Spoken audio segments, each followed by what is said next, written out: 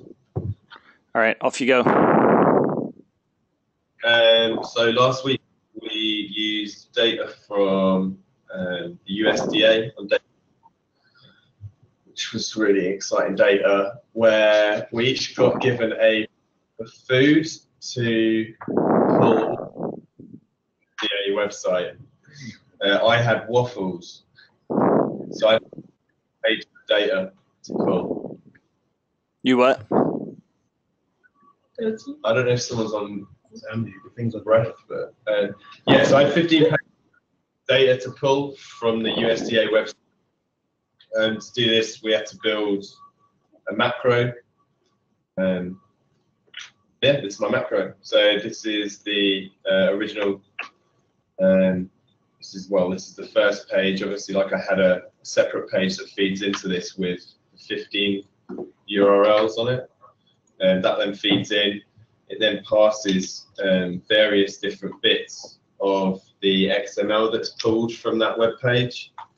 So I think the top line, I haven't actually run this for a while, is that was the ingredients. You can see down here that's the manufacturer of the product. I'm assuming that's product name, and these are the individual values within there. And we then reunioned all these back together, which gave me, after a certain amount of hours, a file to actually look at and come up with some sort of viz from. So yeah, in terms of the viz itself, this is what I've ended up. It's really, really basic because I just couldn't think of how else to show all the content off for all the waffles. So I had about 300 different waffle products using the search term waffle.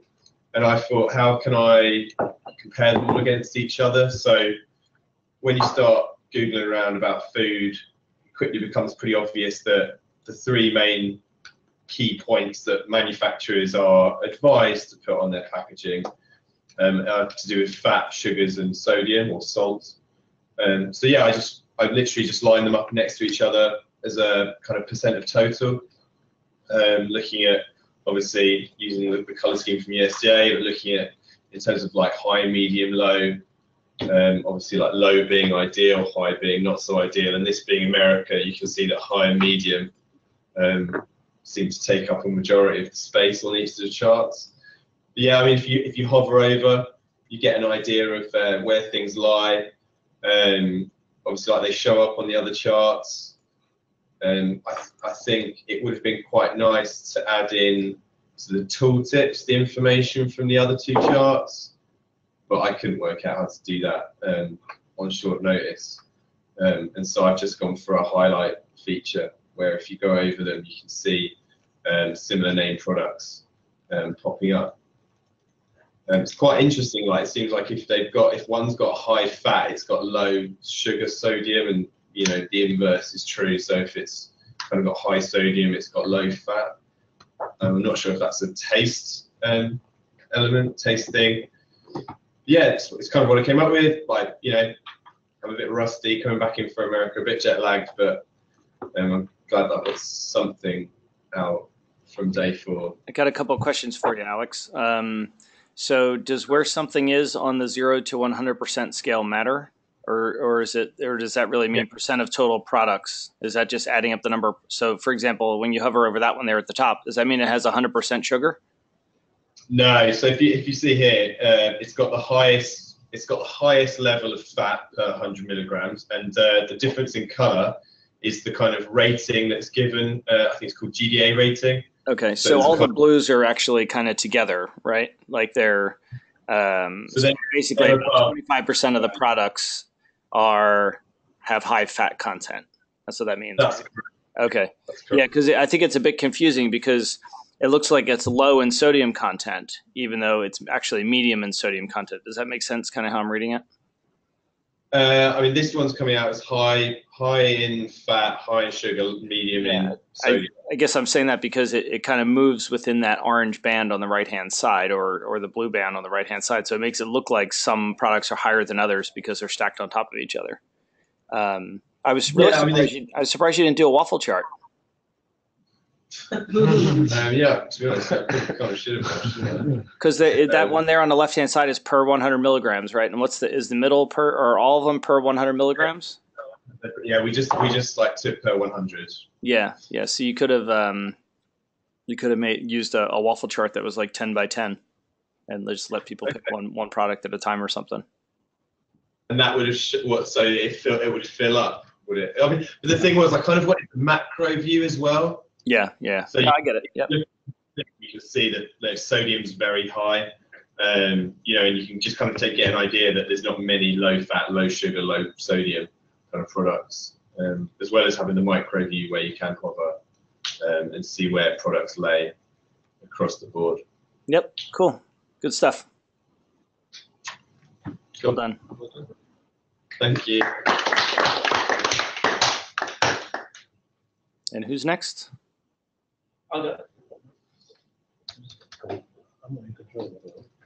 And who is Algo? It's AJ. Okay. I'll give you control. It's thunderstorming here.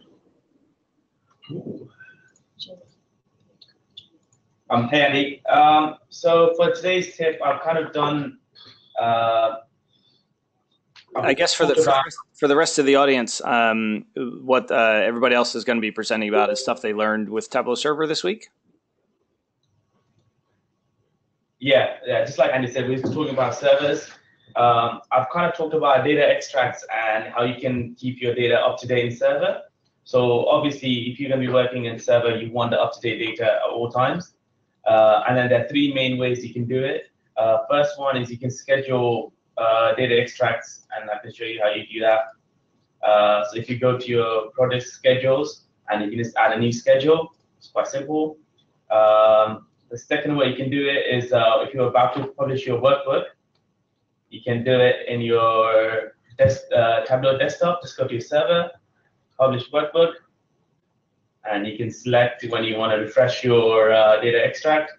So depending on what kind of data it is, you can update it either hourly. Those schedules that you see in that list are actually what you create on the server in the first place, right? Yeah. Okay. So these are all the ones that were created in the data school. Yeah. And the third one, you can also do it in it's the first one. Yeah, I didn't realize this, but you can also do it using tab command as well. So I can't really show you, but essentially, if you just do tab command to refresh extracts, you can do that way as well if you want to do it in that view. And the second tip that I want to give is if you do have failed extracts, Tableau Server has a thing where you can alert the server admin that there is a problem. So as long as you're admin, you can indicate there's a problem. You can also select email notification. So if you have ongoing problems, you get an email. And the third one is that if there is the schedule refresh fails 5 times in a row, then it will stop doing it for any further times. So it just completely stops. So until someone goes in and kind of fixes the problem, it won't run any scheduled data refreshes. And yeah, that's my server tip of the week. I've got a question for you about the when something fails 5 times in a row. Do you have to manually configure Tableau Server to then suspend any further refreshes, or does that come kind of by default? It's by default. Okay, so that's pretty cool. I think that's because that wasn't. I think that's a relatively new thing. I don't remember that being there before, a couple of years ago at least. Yeah, if you fail 2 times, someone will have to so server admin will have to go in and find out what the problem is, and then they go until they fix the problem, you won't start. The schedule won't start again. Cool. And with some of the email notifications and some of the tab command stuff, Mike Roberts on his blog has a lot of really cool tab command kind of things you can do as well. So if anybody's looking for additional resources, check out Mike Roberts' blog. I think there's a question. Cool. Yeah. The server comes with 3 preset schedules by default when you install it, and then you can kind of customize them from there. Yeah. Cool. Good job. Thanks, Andy. Who's next? We'll just go around, yeah. I'll go next, Andy. Will. Will I am? Yes, indeed. You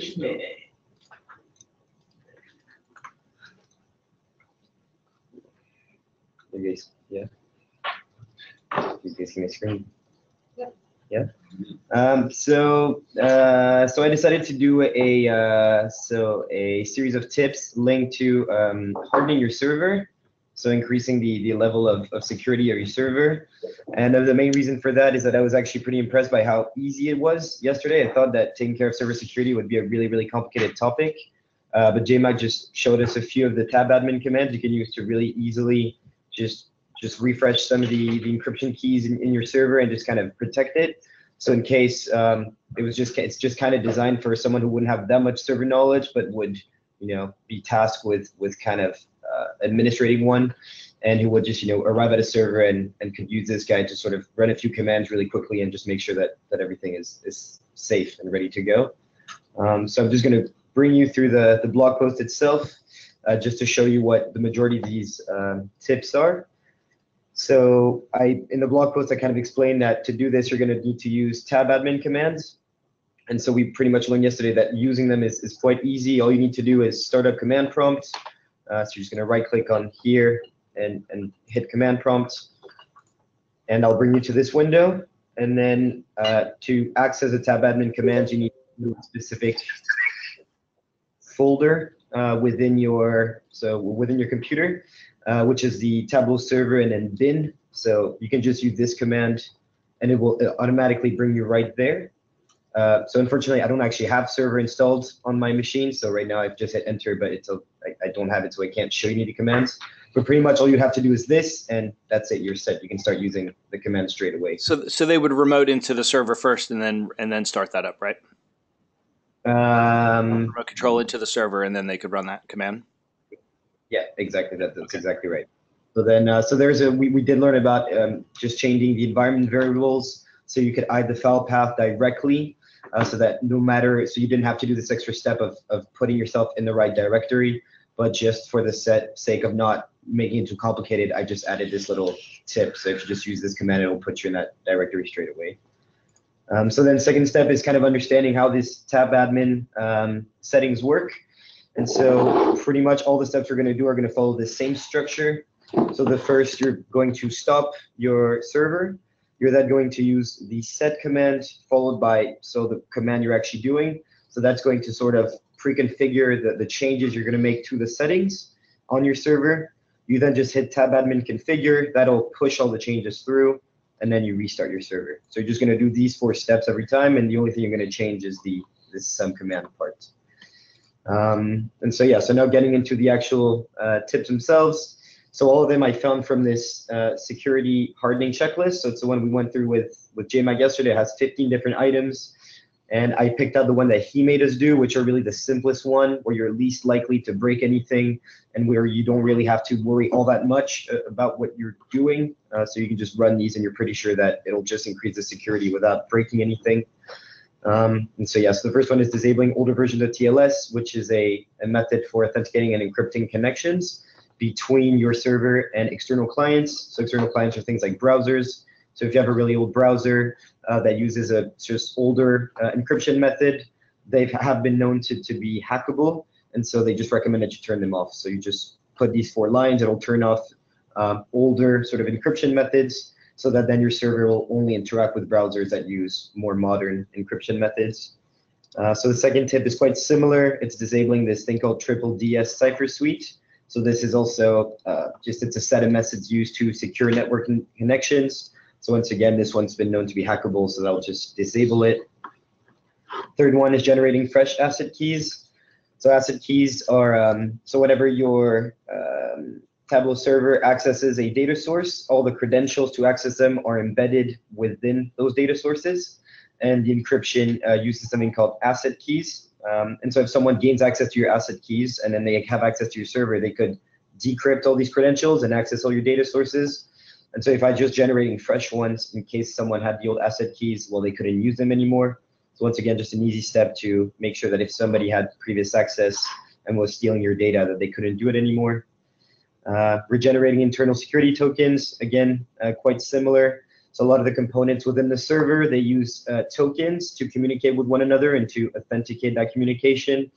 And so if you do so one for passwords and one for certificates, you're just regenerating those security tokens. So once again, if someone had previous access, this would kind of not allow them to sort of use the different components to communicate internally.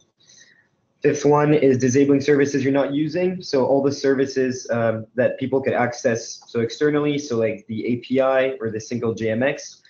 So if you're not using them, it's best to just turn them off because it reduces the sort of attack surface of your server. So people can't try and access through that or to hack you through that.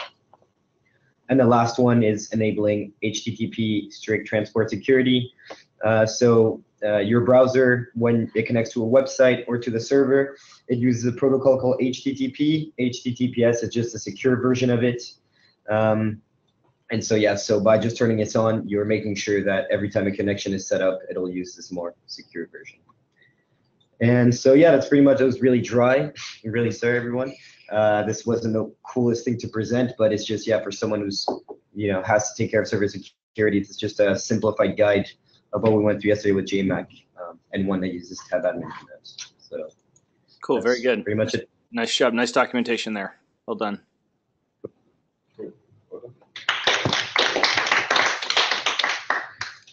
Okay, I'm next, Andy. So that's Jamie. I didn't recognize you. There's only one person with that accent. Yeah. Okay, so I've got two different tips. My first one's to do with tab commands. We all had problems with creating users yesterday, which should have been quite a simple step with creating users on our server. And the problem with it is that you had to access a CSV. So as you can see, I've highlighted here what the tab command is. So tab command, create users, then you access a CSV on the computer. But the problem with it is that the guide here on the CSV page wasn't clear at all on how to distinguish roles between people. So this bit here that says site role, it says in the column, you can determine someone's role. So you can put in site administrator, publisher, interactor, or viewer, which isn't the case. Because when you go further down the document, here, administrator level is actually when you decide if someone's a site administrator and whether someone's a publisher or not. As you can see, is another column further down here where it says publisher permissions, yes, no, false. So what I'm doing in my article is I've created a CSV of what it should actually look like, which is a lot easier than this guide here, which doesn't actually show you a CSV file of how it should look like. So when you actually create the CSV, it should have these 7 columns.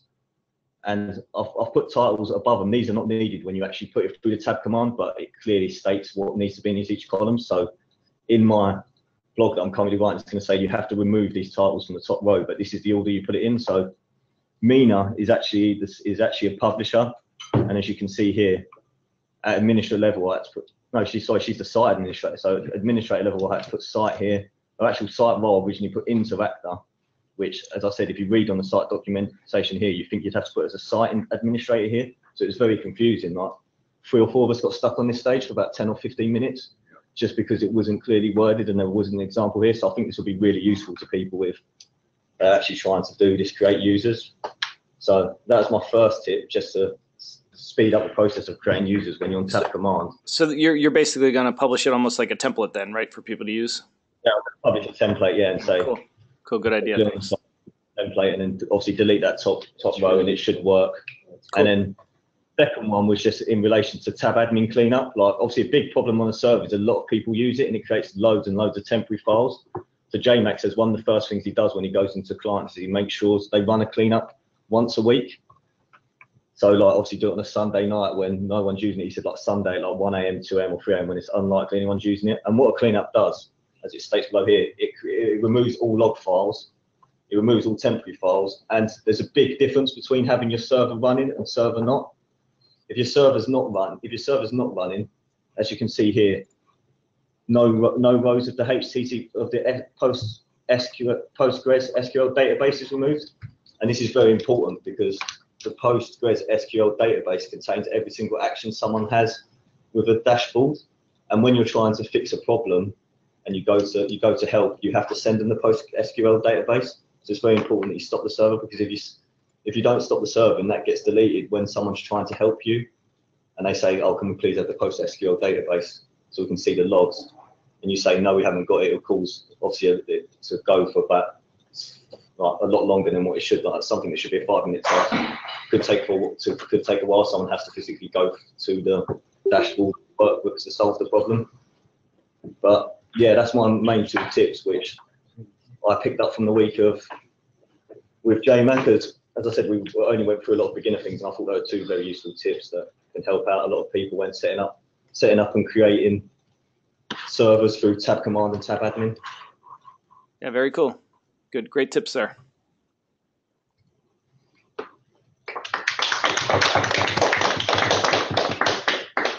So Andy, I'm following on from that because mine follows directly from his first point.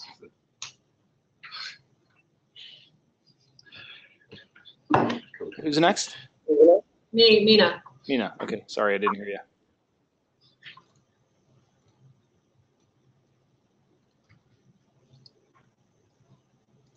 So as Jamie mentioned, the tab command for creating users isn't quite clear.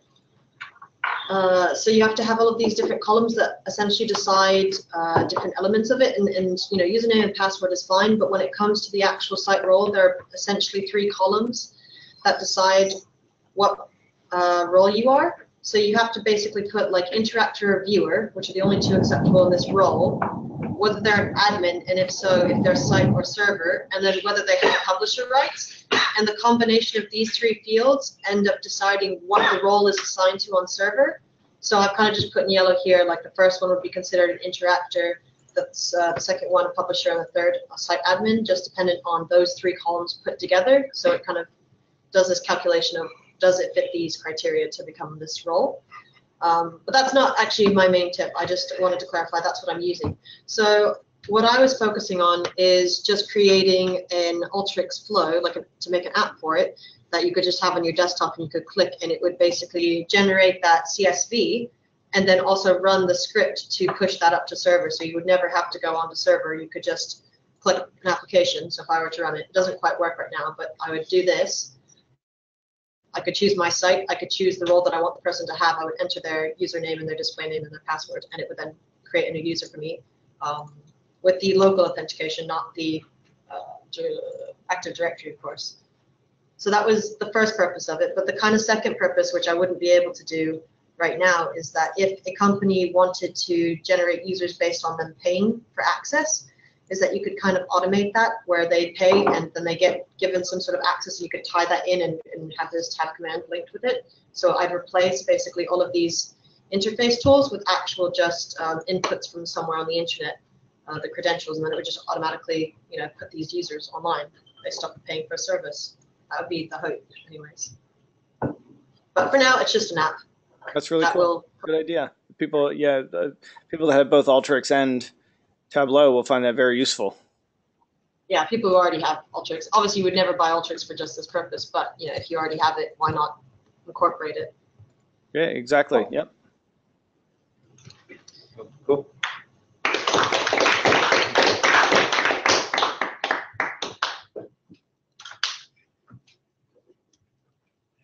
Yeah, Andy, it'll be me next.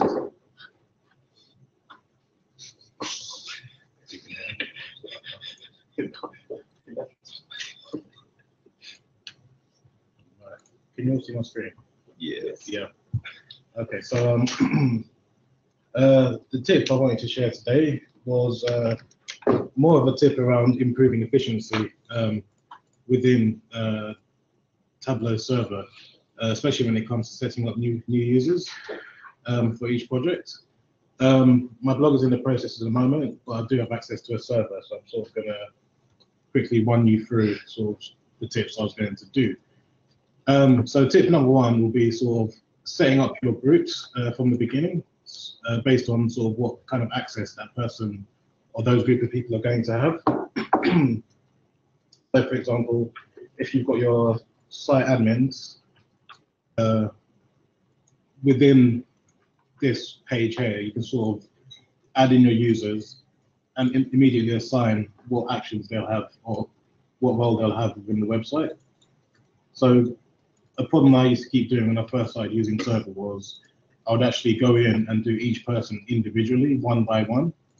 which is not the best use of my time. But fortunately, JMac sort of spotted that and gave me a tip of sort of setting up your groups from the beginning and assigning them a role. Or so if you'll have like one group for your site admins, one group for people who will just publish to the server, another one for people who just interact, and maybe another one for all the project admins. So tip number one is just setting up your groups from the beginning and assigning. So Marcus, people, you basically are you're creating groups and assigning the permissions at the group level, and then as soon as you add people into those groups, they automatically inherit those permissions. Is that right? I believe so. Yeah. Okay. Yeah. Okay. Cool. And then, and so which also moves on to the next tip. So I'm doing sort of 2-in-1 with this one today.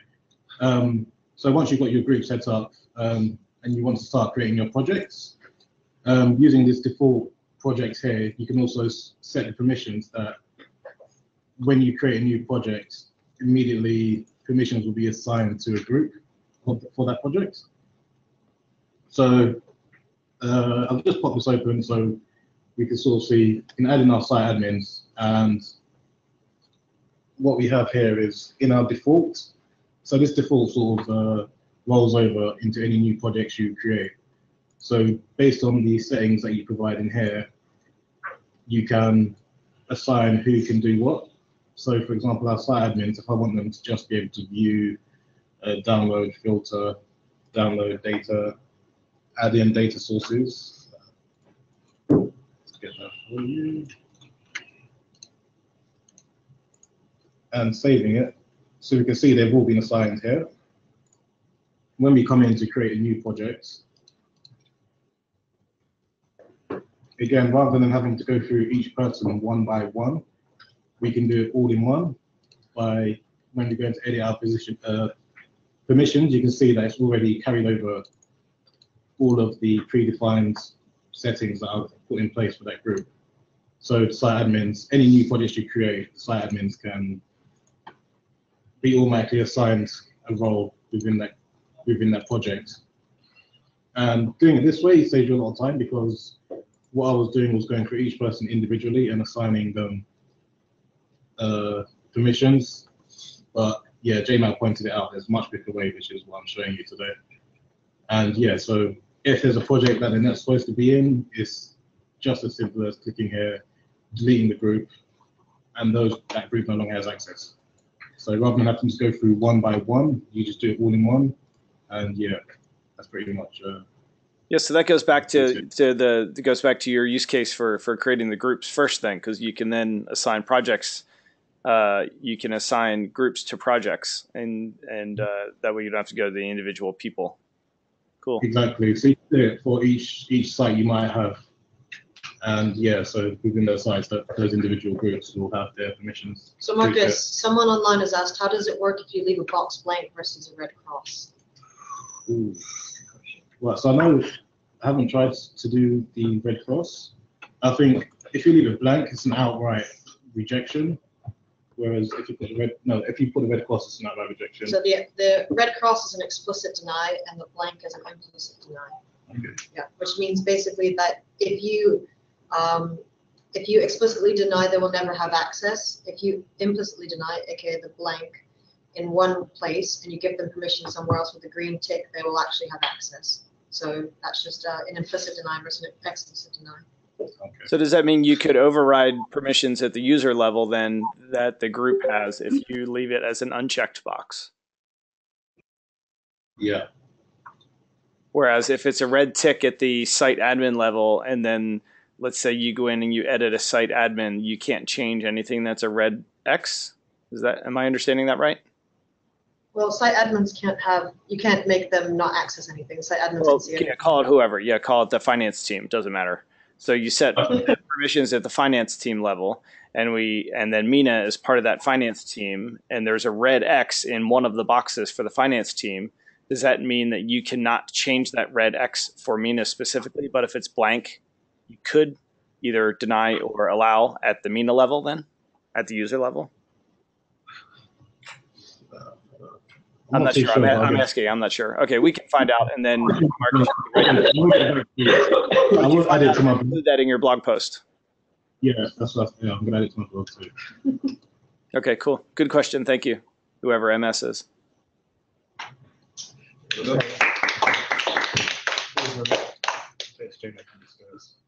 Okay, it's me next, Andy.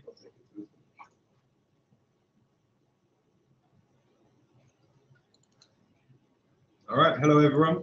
Today I'm going to talk about user filters in Server, specifically a method that JMac taught us yesterday, whereby you're using an Excel file to manage the users and what they can see. So I'm comparing this to the Superstore data, whereby someone may be in a particular segment and cover a specific region. So let's take a step back. Yeah, so if we look at the data for Superstore. So Lee, I'm sorry to interrupt. So the use case here is those are almost salespeople, and you only want them seeing kind of the areas they do sales in. Yeah, that's correct. So it's Okay. only they can see data associated with those dimensions, so their segment and their region. Yeah, so I mean, looking at the data here, those are two separate dimensions. But the great thing about doing it in this CSV file is that you can combine two together so that you could build the filtered table that they see via those dimensions. Also, what you can have multiple users within that sort of specific case. Notice that they are sort of in the same cell, and there's just sort of a comma between them. The reason for doing this instead of creating a new line each time is so that there's no duplication in the data when you join. So what you'll go ahead and do is sort of save this file, close it, definitely close it. I've had a lot of trouble today where I wasn't closing it, actually. Just don't save. Yeah, I don't save. There we go. Okay. So what you can do then is take that and join it.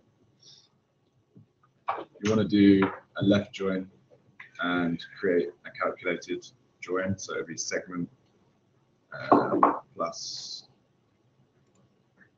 delimiter and then region. Press OK. Match that to the segment region column, and that's where they should match. Great use case for using that functionality in the join options as well. Yeah. In the join calculation feature. We're covering that in the lesson. So now you'll notice that when there is an instance for a username under that sort of line, you'll see them appear.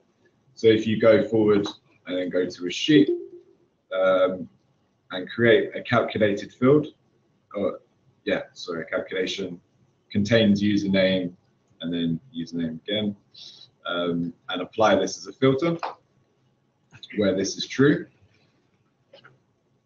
You can then look at the different users and they will only be able to see the data associated with them. So to see that list of users on the bottom right that you're clicking on there, you had to sign into your server and then it automatically shows up, right? Yeah, that's correct. I'm signed in as a server admin as well, so I think that's what allows me to switch between these. Cool. So yeah, I'm signed in and can do that.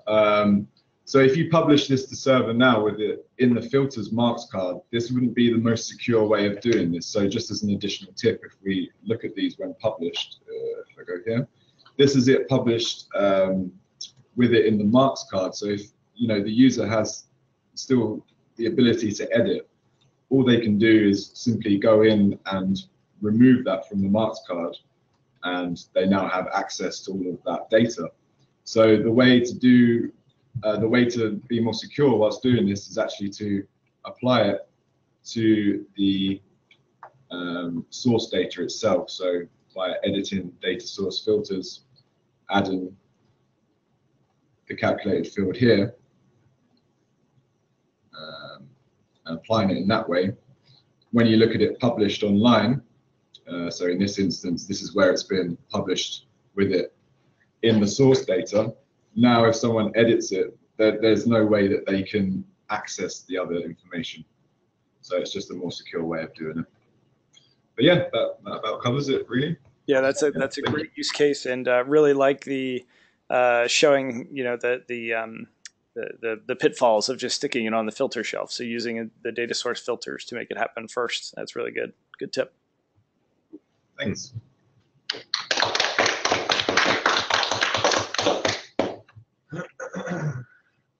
Hi, Andy. It will be me now.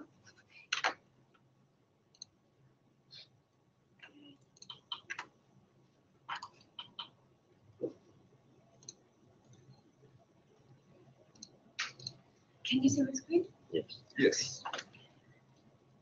So for my tips, I've decided to do a blog and just incorporate a few tips as I go along. I wanted to focus on the permissions and the roles assigned in the server. So initially, I started off by covering all the different tabs in the server menu and focus on adding users. So when an admin would add the users, they would immediately need to assign permissions to them, just assign roles to them, because users are assigned roles while content will be assigned permissions. So this would be in this tab over here that you would be able to add users and then assign the permissions.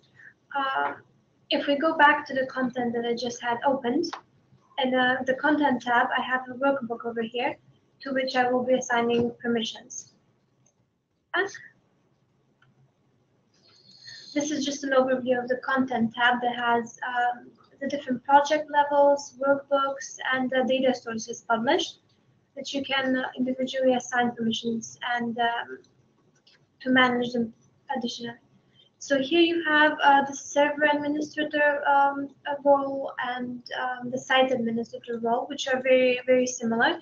So I'm covering the differences here between the different roles. And then we come to the permissions part. So for the permissions, the best way to go about is to use this green tick box, because it will simply have every different type of activity that the user can do. And you can go and assign their permissions on the top level from here, from this tab. This will be a default permission that will just populate these green fields automatically. Or if we want to modify the permission to look differently, like for example, I would want my viewer to also be able to utilize the filters within the workbook. You can assign custom permissions just by selecting something else other than the default. And the permission here in this square will actually change to custom. This is, again, a reminder that the users are assigned roles, while published content will be assigned permissions. And the difference between none and denied permission is that basically it's a hard or a soft deny. You can decide to leave someone without being denied just by non-permission. If, for example, you would like to give them permission in the future. So that's the blank in the red X then? Yes. The question that just came in earlier. Yes, so you may initially decide that you want to ban this person, but you still, if you're not sure, you may just decide to leave this place blank. They won't be able to see anything, but you may want to come back to it later. And another tip I have here is also kind of covers what Marcus has said, so I won't go into detail. That if you would like to assign permissions to a bigger team, let's say multiple employees within a company, you may want to assign them each to a group and then assign permissions just once per group level. So you don't have to do everything for every individual user. Yeah, that would be pretty short overview of the content of the blog. That's really useful. I like how you said users are given roles, and what was it? Users are given roles and content is given permission. So, or Yes. content is also, do you consider groups content then? Because groups can be given permissions. Well, and the users are assigned a role or assigned to a group, right? Something like that. I guess there's a couple different ways. Yeah, I see the group more as like, this is a user group, while permission would be like permission to see the data or to see my workbooks or my projects. So I kind of think that the cheat is actually on the user level if you do groups. So. Okay, great. Really good documentation there. Thanks. Yeah, sometimes typing it up like that helps reinforce how it works as well. So that's why I wanted to do the whole blog on the full topic. Yeah, cool. All right, that's it, right? That's a lot. All right, well done, guys. That's everybody, right? Yeah, that's it. Yeah. All right, well done. I'll see you guys on Monday. Have a good weekend. Yeah, thanks to you too. All right, bye. Bye.